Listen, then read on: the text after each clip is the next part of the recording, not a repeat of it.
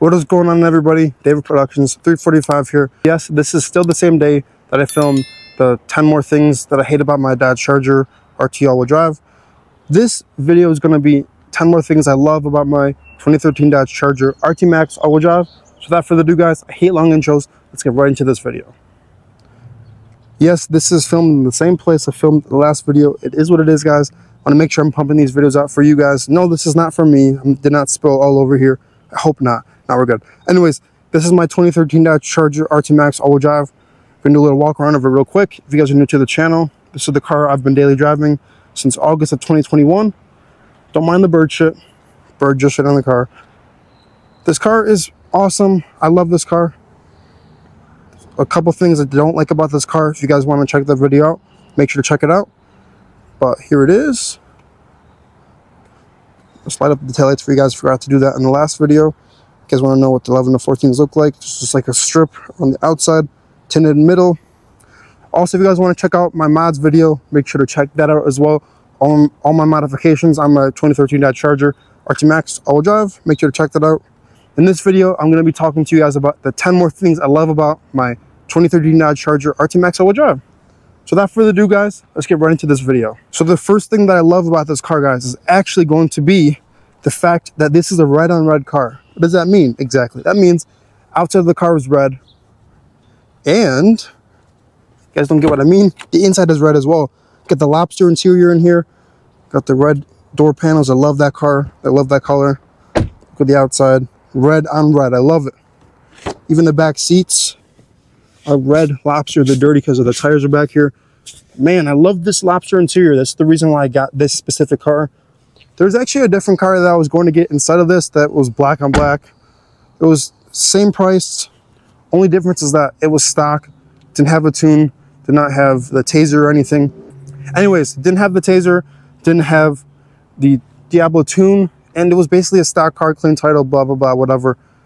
A lot of people are like, you should have gotten that one. And I'm like, no, dude, I love this red. This red on red is awesome. That's one of the reasons why I bought this car. Specifically, I know it's not a clean title. It's a rebuilt salvage title. Whatever, I don't really care. Red and red, man, look at this. This is beautiful. If it was more that color red, that'd be kind of cool. But I like the lobster color because it's different than this red. This red is Berlin Tricoat Pearl. And this, I'm just going to call it lobster because I don't know the exact name of it. Or ruby. I don't know, man. So, red and red. It's the first reason why I love this car. Beautiful colors, especially with the bird poop on it. Looks amazing, man. Alrighty, guys, let's move on to number 2. Alrighty, guys, the second reason I love this car is because it's practical having a 4-door muscle car. So the reason is because, say for example, you guys have friends. Well, hopefully you guys have friends. If not, go out and get some friends, especially if you like cars. Go to car meets, make more friends. Anyways, it's practical having a 4-door because if you guys want to haul stuff or if you guys have a ton of friends, you can throw them in the back. Basically, this car holds 5 people. It's a sedan. It's pretty spacious interior right here. So it's practical having a 4-door with a big trunk versus a Challenger. So let me open up this trunk for you guys real quick. Look at all this space in here. You can haul so much stuff. I fit a tire and rim back here before. I have my toolkit in the corner. There's so much room. Goes back to there. Hopefully you guys can see that on the camera. Ton of room in this car. Ton of room. Let's go to the front and show you guys that. The passenger has a ton of room as well. Don't mind all the filming stuff. Guys, this is just a big car. Like, there's nothing really else to say. This is a boat. I love her, but she's a boat for sure. There's just so much room in here, man. Like, take a look. So much room. So, it's practical to have a 4-door, especially if you're on my age, 22 years old. If I ever need to carry anything bigger, like, for example, me and Dom actually put a door in his car. I'll throw the picture up on the screen right now. Funny enough, it fit in this car, so if it was a Challenger, there's no way it would fit. Just the fact it has a big trunk, big back seat space. You can fold the back seats down, have even more room. Front seat can go up and down. It's just so much room in this car, guys. And it's very practical to have a V8 in a muscle car, in a sedan. Because you can get the best of both worlds. You can have your fun.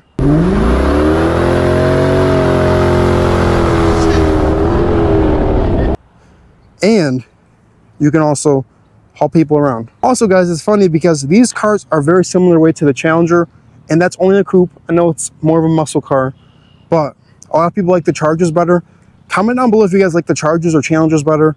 Me personally, for the 11 to 14 years, I like the Chargers better. For the 15 plus years, definitely more of a fan of the Challengers, because the new Chargers kind of look less aggressive, let's just say that. But I love this car, and that's one of the other reasons why I like it. It's very practical owning a V8 sedan, especially in 2024 when they're discontinuing the V8s and these Hemis. So if you guys are looking to get a Charger, get them soon, get them now, whatever. I don't like EVs personally. I'm an ICE, internal combustion engine guy, so make sure to get your V8 sedan. Also, if you guys want to justify to your significant other why you want to get this four-door sedan, just tell her or him it's a four-door. We can haul the kids in the back, we can do whatever, and hopefully they'll agree with you, because yes, this car is very practical. You can put a car seat in the back. Number 3, it's a V8. Let me pop the hood for you guys to show you guys what I mean. No, this is not an up edge. Pop the hood for real. Hood popped. You guys see 345 Hemi right here. Damn, bird, shut up.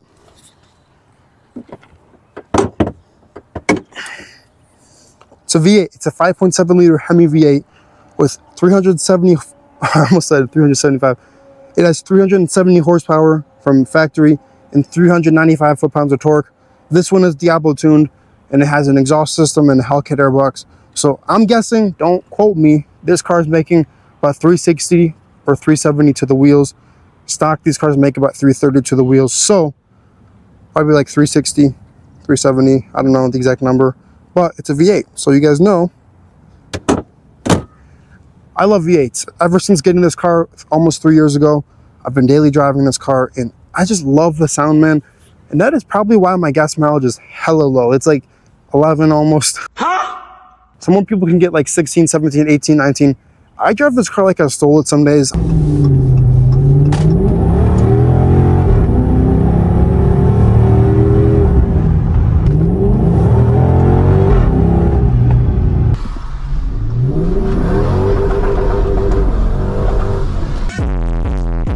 I've been better. I know guys should not be driving like that all the time. I mostly only drive like that when I'm filming. But anyways, love the sound. So let me give you guys kind of a warm start. And then we'll include some pulls, like some videos of me doing pulls with this car.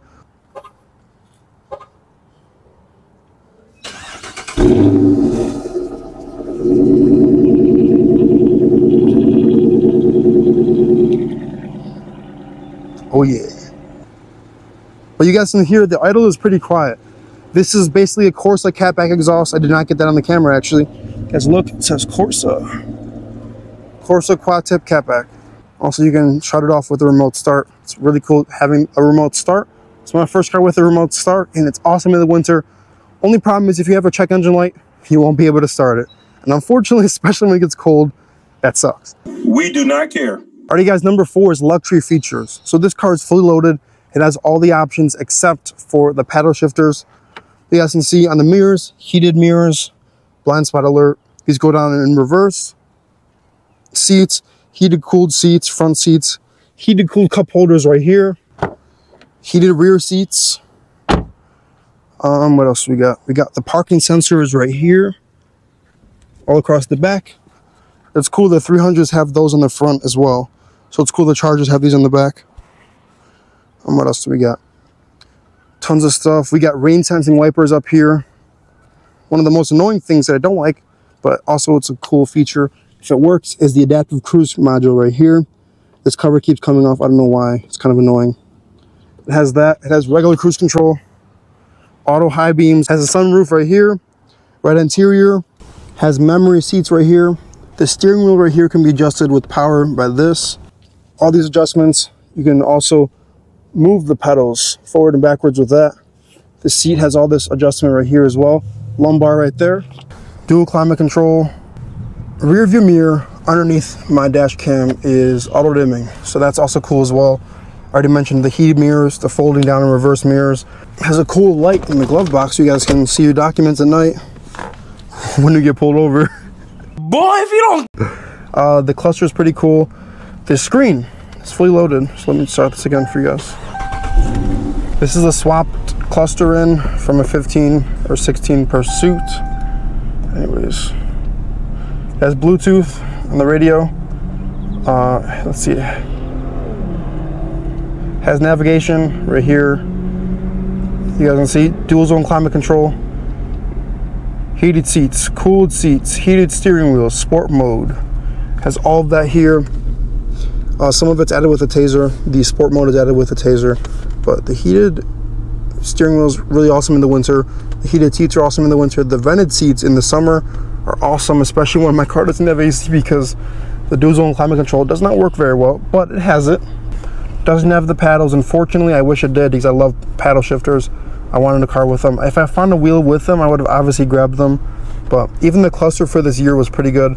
Not this one, this was a swapped one in, but the cluster was interesting as well because it got the taser. You guys could see the SRT pages and sport mode button right there. You guys would see all these cool pages. This is my favorite one because when my car's overheating, this was at 250, so obviously having this page was awesome. I mean, obviously it said engine is too hot in the screen, but having it over here showing you guys all the gauges is awesome as well. It's the horsepower page. You guys see horsepower, torque, oil pressure going up as well. Alright guys, number 5 being the fact that the 5.7 platform has been around, well in this case, for a few years. This came out in 2006, but the 5.7 platform is widely accessible and available. A lot of people modifying these cars, so it's very easy to find mods for these cars because a lot of people have already done them. So there's a ton of forums, a ton of write-ups, a ton of Facebook groups. It's awesome to see that the 5.7 platform is widely available. A lot of people have it in their cars. A lot of people are doing stuff to it. A lot of people have problems with it as well. So if you guys have any problems or questions, look it up in a forum, Facebook group, whatever. Make sure to join a Facebook group, guys. It's very convenient, especially for me. I've learned a lot about this car just because I've been in that Facebook group. So it's awesome to me that this engine has a lot of support. That's basically what I'm saying. It's 5.7 Hemi, tons of support, tons of write-ups, tons of documents, tons of manuals on how to fix it, stuff like that. So it's awesome to me that that's available for this car because not all cars have a ton of information about them. And a lot of people have 5.7 Hemis. So number 6, guys, is the fact that I don't see that many 11 to 14 Chargers. And that's awesome because I hate having a car and seeing it everywhere I go. I like having this car because not many people have this car. There's, I think, 1 or 2 cars in my area that look similar, and not even at all anymore because got the black grille, got the hood, got the sideways sticker right there. Got the dirty car always. Now, people know what to mean. They see the V-line headlights. They see the dented fender. They see the bird poop. Stop it. Get some help. They see the wheels. They see the rain guards, rear window spoiler, the spoiler, black taillights. Guys, I just like the fact that not many cars are around like this, so I can have more of a unique car. Whenever my friends see a Charger, most likely it's me. If they see the wheels and front bumper and such, if you're a car person, you'll definitely notice that more. If you're just a regular Joe and know too much about cars, you might say this car looks exactly like a V6 Charger or V6 Challenger, and then I'll probably get very sad and annoyed. But anyways, I'm straying off from the point. I like having a unique car. I like having a car that not everybody has. I know obviously the 11 to 14s in your city might be different, but in my city, my area, not many people have them. And the ones that do, it's awesome to have friends that have the same cars as you or similar cars. It's just cool to have other people in the videos, guys. So, alright guys, number 7 is actually going to be the fact that this car is fast when you need it to be. I'm not saying this car is fast. I'm just saying when you need the power, it is there for you. It's not Hellcat, it's not Scat Pack, it's not SRT392, it's not SRT8, it's not 6.1, but this car is not slow. But as I mentioned before in my last video, or however many videos ago, this car is not fast. So if you guys are hoping to get a really, really, really fast car, this is not it, but this is a step towards that. You can make it faster yourself. You can modify it by saving money and not buying a Hellcat already or whatever. So if you guys are trying to merge into a highway or switch lanes, definitely just hit the gas a little bit. You'll definitely get there for sure. Like, you're basically faster than most other people on the road. Not all of them, but the fact is, it's still a V8, guys. It still has 370 horsepower. Most cars nowadays, it's crazy to me actually, they have about like 250 to 300, like the Honda Accord Sports 250 with a 2.0 turbos. But guys, it's just, most cars don't have that much horsepower. So obviously, you'll be faster than most other cars on the road. Number 8, guys, actually is going to be the fact that you can work on this car at home. So if you guys had not seen my video, I actually fixed my CV axle seal on this side, and they also did the differential fluid for the front on this side as well. So if you guys had not seen that video, I can't talk today, man. If you guys had not seen that video, make sure to check it out. But the fact is, you can work on these cars at home. I did my spark plugs at home. I did my bumper replacement at home, headlight replacement, rebuilt the whole front end at home. I used a tree, a winch as my frame puller. I did the fender over here, did the whole front suspension on this side at home, put the side skirts back on. You can do a lot of stuff, guys. New hood was on, new front bumper assembly, radiator support, all that was done at home. I just did the differential fluid in the front at home, probably gonna knock out the rear one soon. But it's just really cool to me that you can work on these cars at home without having, I said home so many times, man. But the fact is, you don't have to buy too many special parts. There's a couple of random sockets I had to buy, like some external Torx, never used that at all before. Yeah, just most of the stuff, like, it's really cool. Like the belt assembly, all you need is a 3/8 ratchet to pull off the serpentine belt for the tensioner. I forgot about that. I did that as well. But all the stuff I did it in my driveway. It's really cool to me that you can work on your car at home.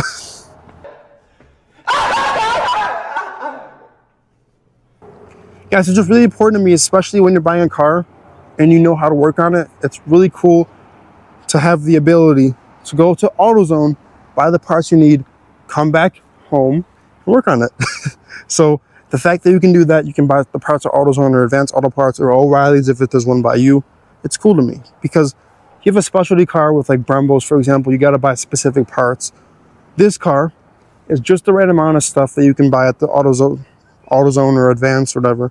It's just really cool to me that you can work on your car, learn how to work on your car, and do it in your driveway. I know it's kind of annoying, especially at night. You know, you're reaching around for that 10mm you dropped in the engine bay like 20 minutes ago.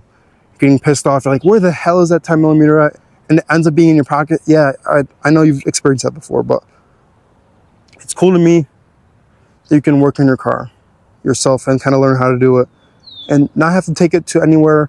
Obviously, the bigger stuff you might have to, but the smaller stuff like the serpentine belt, radiator fan, suspension stuff, you can definitely knock that out in your driveway. The jack stands, all that. So it's really awesome to see a car that you can work on yourself. Alrighty, guys, number 9 for this is actually going to be the fact that a lot of these parts are interchangeable, meaning that they're from different years. So for example, the wheel seal I ordered, it said 05 or 06 to whatever, just for the all-wheel drive cars. It's really cool to see that they're using the same parts. Stuff like the fenders for the 15 plus, you can actually swap to get a 15 front end on one of these cars.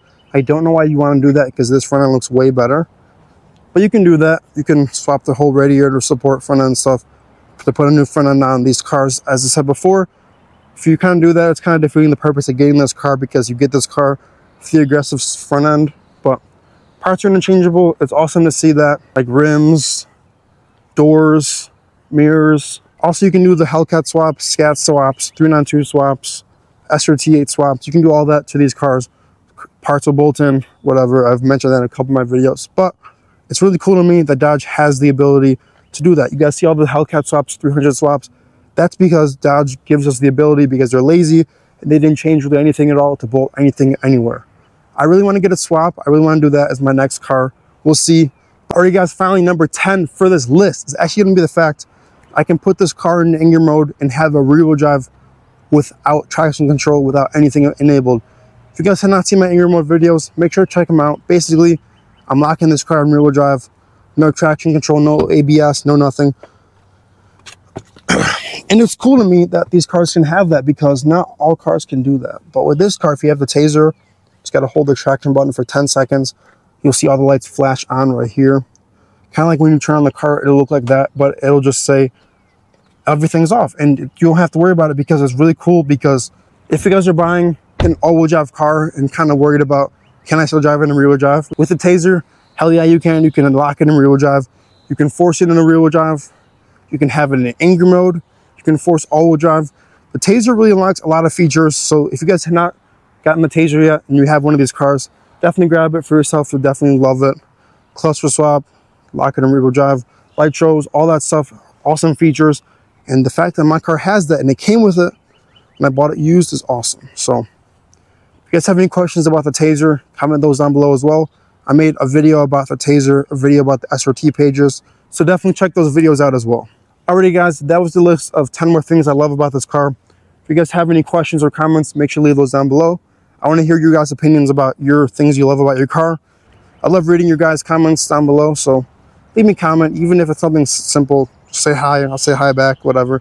So that's it guys, I don't even know what else to say. This is my 2013 Dodge Charger RT Max all-wheel drive.